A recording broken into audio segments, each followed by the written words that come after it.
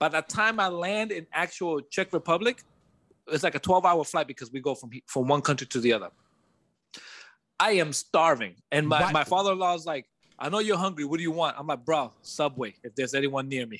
He's like, what? First of all, let me unpack this. First of all, why don't you eat on an airplane? Because it's my anxiety. I throw up. I don't even go to the bathroom. And it's like 12-hour flight, bro. I'm like sleeping like this. That for me, my anxiety is so crazy.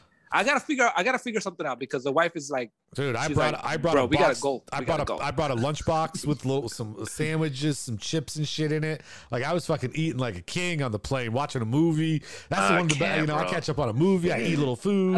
I don't pass watch out the and news. Snore like fucking. The whole week before flying, I don't watch the news. I don't watch anything that has to do with airplanes because for me, it drives my anxiety. Can't even watch. When I drive to the airport, even if it's Uber, I'm shut. Nothing. I'm not even talking. I'm looking outside. I'm looking for signs of, God, if this is the day, please give me a sign. The last thing you want to do is look up and see fucking some engine failure. Yo, facts. That would be the sign. But my anxiety is just like, it's just too crazy. But I have to get over it. I get over it every 4 years. I go through it every 4 years because that's when we go to Czech Republic every 4 years. And that's because that's me putting up with it. Like, okay, we have to go. Because she wants to see her parents and all that. But it's the I think I gotta do some of that, some therapy for that shit. Damn. Nah, I don't eat in the airplane. I feel bad. But no, yeah, that's crazy, Messiah. No, I don't eat in the airplane. I try to do everything before because I don't want to deal with walking through the aisle and then fighting for the bathroom. And then you got no internet in the plane, so I don't have Instagram to be when I'm on the toilet. So I try my best. Like if I have my water bottle, I control that. I'm like, all right, if I can just stay thirsty, then I don't got to use the bathroom. All I got to do is maintain the minimum. It all depends on where you're flying. Like, you know what I'm saying? Like when I mainly go Florida to Jersey, 2 hour, maybe 2.5 hour flight. It's enough to watch one full movie of something. And I'm just like, dude, I'm not going to need to, like, unless I'm like hurting from something else, I shouldn't need to shit or piss like the 2 hours I'm there. So I'm like, fuck it, I'm going in. Dude, I used to go sometimes I'd fly United and there's upgrade chart. You could do an upgrade to first class. So sometimes I'd buy my ticket and I'm just like, and I buy it early and I'm like, oh, I got to pay for this ticket because I don't have the money. And then I get there, it's like, oh, $60 and you can upgrade to first class. I'm like, you know what, $60? Fuck that, let's do it.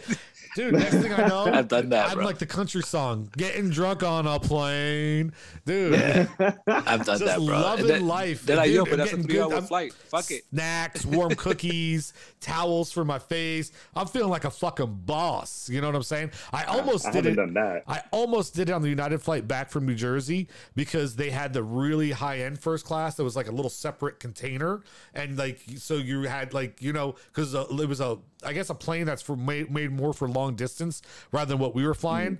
I almost did it for that one. It was like $180. I was like, I'm not spending $180 for 2 hours. Fuck that. I did it once. We were going from Miami. It was just a short flight. It was from Miami to Orlando, and they're like, "There's seats available. You guys want to do the upgrade?" I'm like, "Fuck, I'm gonna do it." My manager was like, "Yo, why the fuck you doing it, bro? It's just an hour flight. It's not even half an hour flight." I'm like, "Bro, if I'm gonna die, I'm gonna die in first class." So upgrading, I go, bro, I want whatever they're drinking, right? And then when I did it, bro, turbulence through the whole fucking flight. I didn't even get to it. They didn't give you nothing to drink. I'm like, but everybody in the group was like, "You stupid." They're all laughing at me like, "You stupid. You upgraded. They sat there all day, no food, nothing."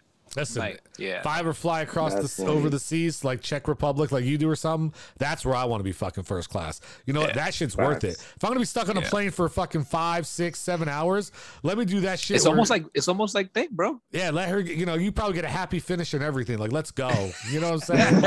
Like, let's go. It's almost like beds with depending the airline. That's what I'm saying. That's what I want. Yeah. I want the full meal experience. I want beds. I want fine alcohol. Here's another airplane story that I have, and it's weird because how my mind works sometimes, right? So this woman flying from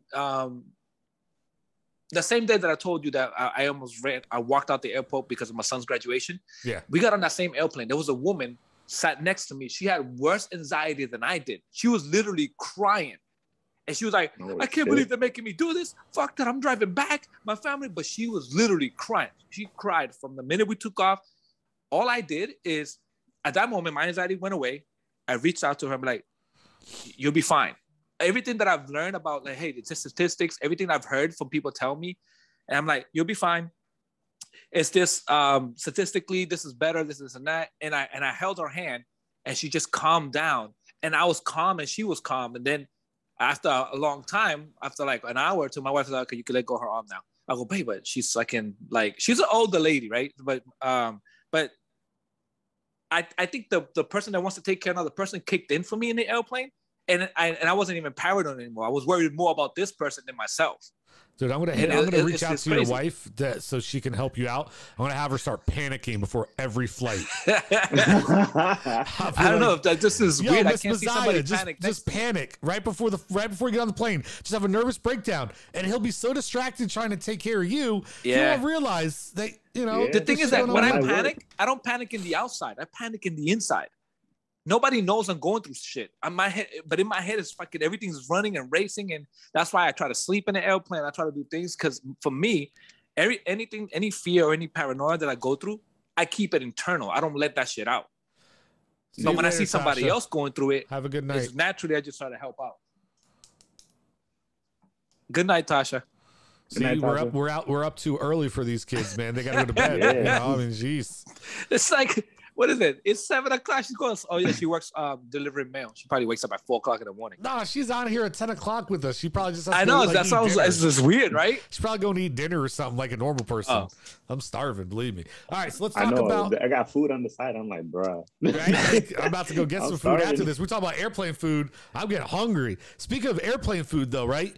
Now with this whole COVID thing and all.